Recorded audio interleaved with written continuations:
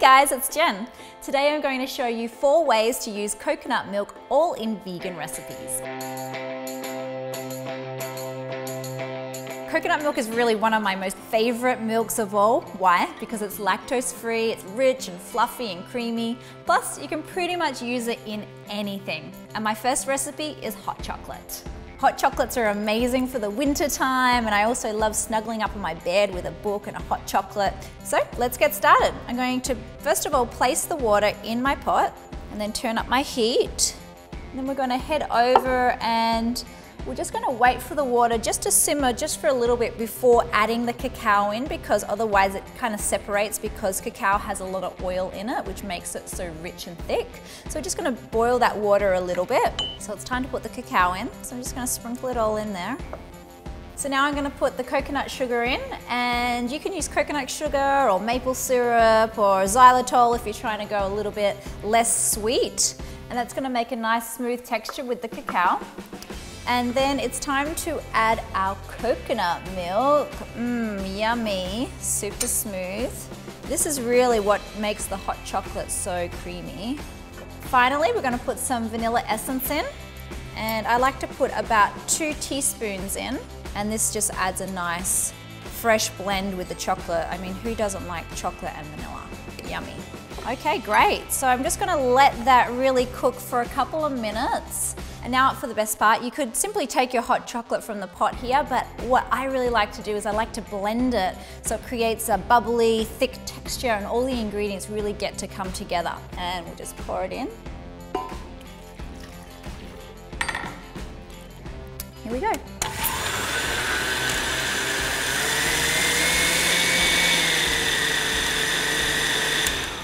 As you can see, we have a nice little froth on top there. And just pour it in.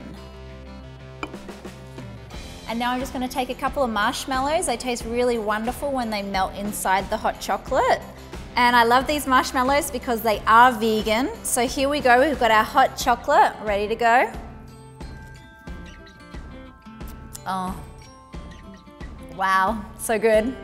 And now I'm going to introduce you to coconut chia parfait, which is awesome for breakfast as well as dessert. Now this recipe actually happens in 2 parts. You're going to create a chia pudding to start with. Now if you saw it in my previous video, I created a really yummy chia pudding. But for the purpose of this one, all you really need is some chia seeds, some coconut milk and some vanilla. Pop it in the fridge, get it out in the morning, it will look exactly like that. Now let's layer it up. So I'm going to take the granola.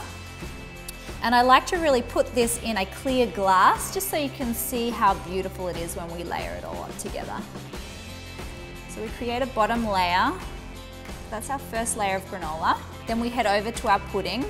Kind of looks like ice cream, doesn't it?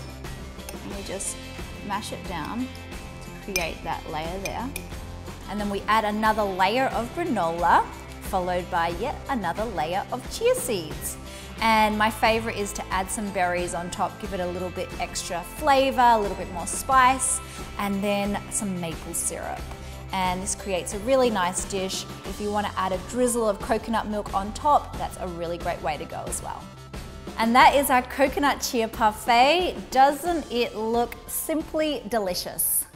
And now I have a very easy recipe for you, which is coconut cream. And coconut cream is so much better than dairy because you're going to get your healthy fats out of the coconut, and it's very easy to make. All you need is a can of coconut milk, and you're going to pop it in the fridge overnight, and don't shake it. That's like #1 rule, do not shake. Once we take it out of the fridge the next day, you're going to notice a nice crust on the surface of the can, and that's your yummy cream.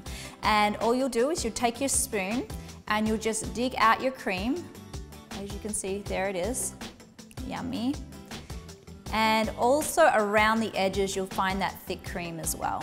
And so you just dig it out and you just mash it all together.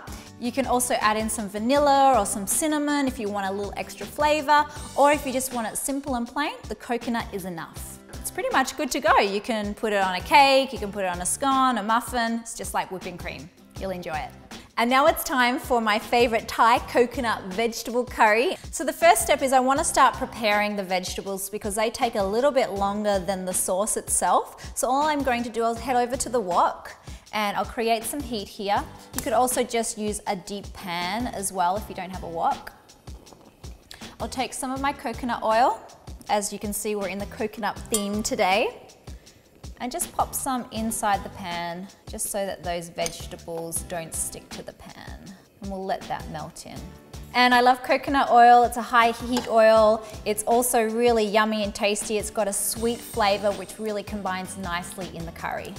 And now I'm gonna add the onions. I have it on a low heat, and I'll add the garlic as well. Garlic can take a little bit longer to cook, so I like to really work these into the dish to start with. And while I let that take place, I'm gonna move over to our pot and start working on our lovely sauce.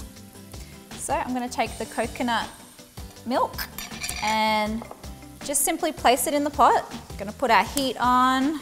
And so both of these are going to cook simultaneously. We're going to keep an eye on this as we work on the other part to the dish. And now it's time to add my Thai curry paste, and I really love this particular brand. It's from Thai Kitchen, and it's really awesome because it is super fresh. It's got lemongrass in it, it's got peppers in it, it's got lime, and it really adds a nice flavor. Red actually is milder than the green paste, so depending on what you want in your diet, I like a little bit more mild. I'll take between 2 to 3 teaspoons of this paste. And then let's head over to our lemons, and I love lemons. I can never have enough lemons, so I'm gonna just add 1 whole lemon into this. You could even add 2 or 3 if you're really into lemon, which I do sometimes. Okay, and just checking back on our wok, making sure that we're stirring around. You can see that there's getting some brown glaze on the onions. Great, and then I'm just gonna check on our lovely broth over here.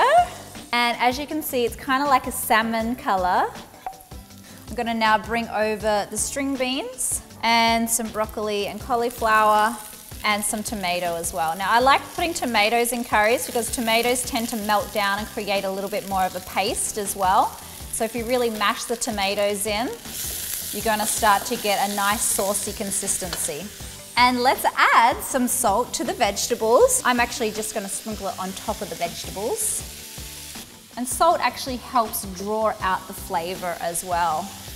You wanna be careful with salt because sometimes you can overdo it. So as you can see, the vegetables are still a little crisp but getting soft, which is what I'm looking for. I don't like them too soft and soggy in a vegetable curry. I do like a little bit of crunch, so it's a fine line between how much you wanna cook them.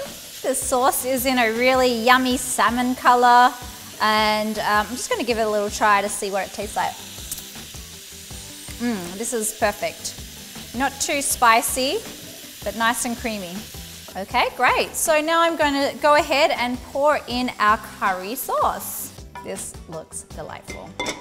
So I'm just gonna let this simmer for a while so that all the flavors can start melding together. You can actually really even let this sit for another 20 minutes if you really want to feel it as a broth, or if you want to keep the crunch, you can serve it up straight away. You can definitely combine this with rice or quinoa if you want it to be a little bit more hearty. Right now it is in a soup base, which is also wonderful, but I do love putting brown rice with it. And there you go, that's our coconut vegetable curry. I hope you like it, and I hope you've enjoyed these 4 recipes to use coconut milk. Let us know in the chat below, or if you've got any personal recipes of your own, let us know. We'd love to hear from you. And remember to sign up for thrivemarket.com. Get 25 to 50% off all of your favorite healthy goods. Let's thrive.